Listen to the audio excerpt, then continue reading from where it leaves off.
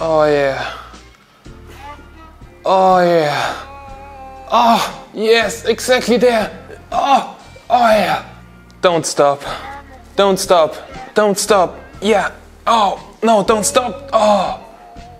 You're just too good for me. Steven, what are you doing? Oh, hey. Oh, hey guys. So I was just watching some reality love, National Geographic in my new massage chair, which is, by the way, awesome. But today I want to show you something truly impressive, and this is how to turn every mobile VR headset into a fully working gaming VR setup on which you can even play GTA 5. So I would say, let's get directly started and let's check it out.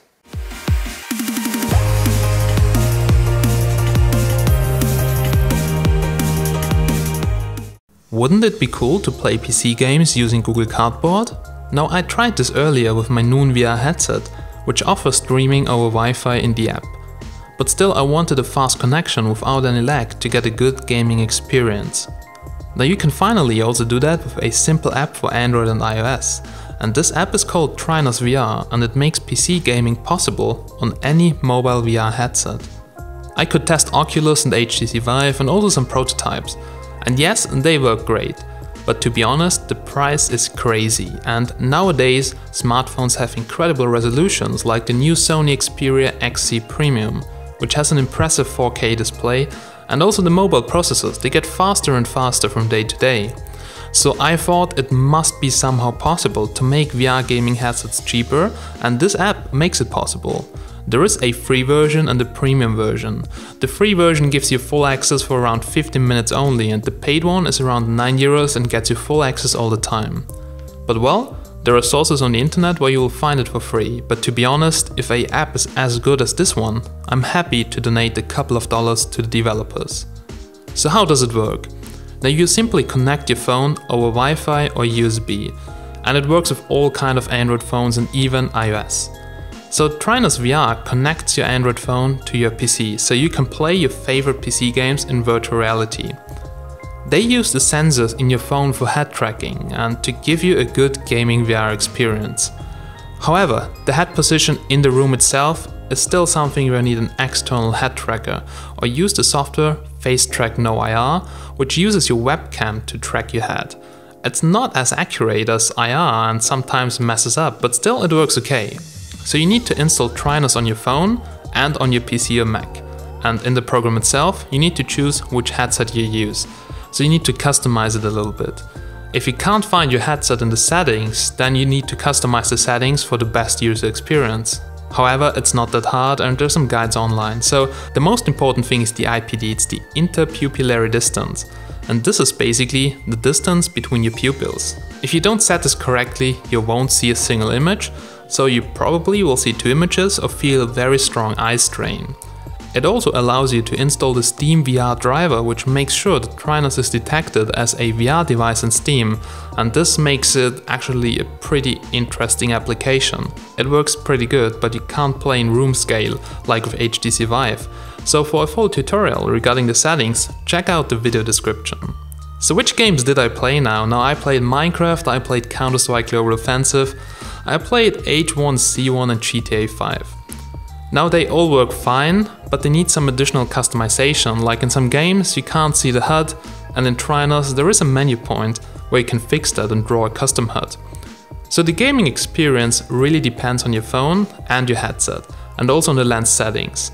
And also sometimes I experience some jitter, so this is if the sensors from the smartphone are messed up, and you can recalibrate that but also adjust all the settings in the game and in TechMagnet itself. Also, I really recommend to play with a controller, just like an Xbox controller, but anyway, you can use FreeP, which can emulate a bunch of devices, and then this is even more fun. So for instance, you could use a Wii mode, so the Wii controller or the PlayStation Move controller in SteamVR instead of the HTC Vive controllers.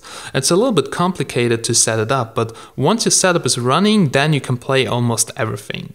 Alright guys, so as you can see, this app works pretty good, and it gives you a bit the feeling, or at least the experience, and how it feels to play PC games on a virtual reality headset.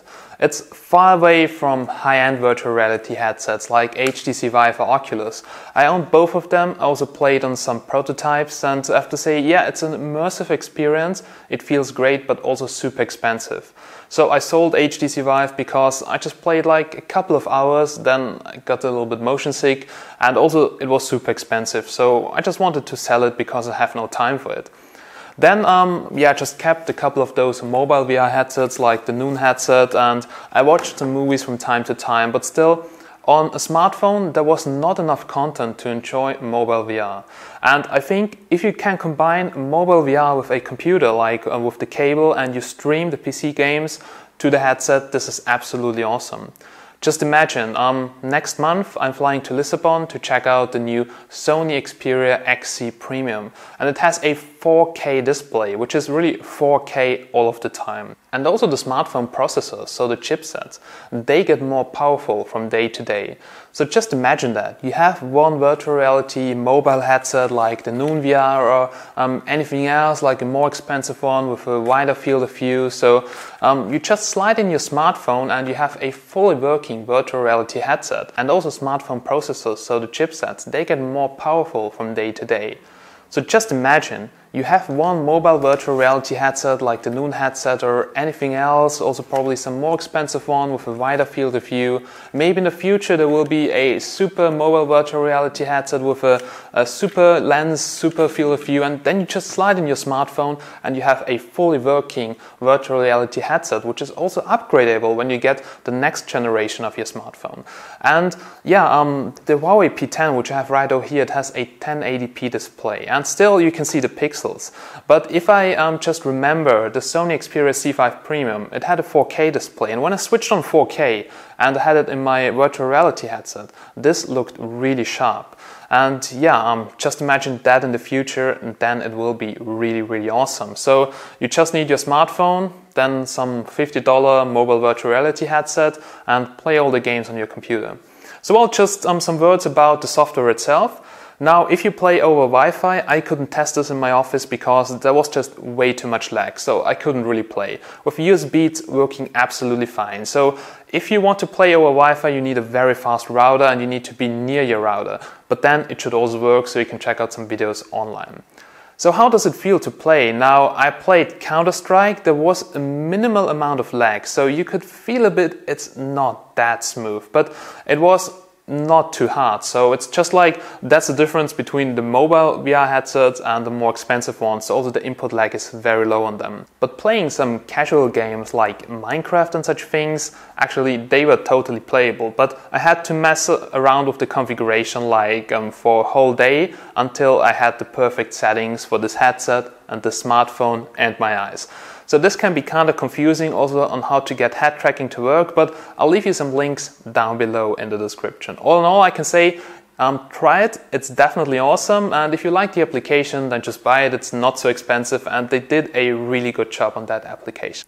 So you can find a link to the application down below, to some mobile VR headsets. If you buy one, just make sure it has a wide field of view. I actually also enjoy this one here because it's quite compact, but there are also ones with a wider field of view, which gives you a more immersive experience and it doesn't feel like you would have goggles on your face.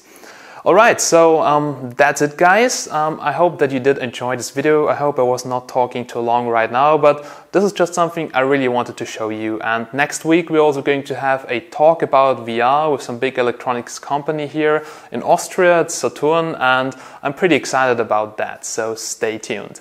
Thanks for watching guys. If you have any questions, down below in the comments. If you like this video, don't forget to like it and subscribe if you don't want to miss any future content.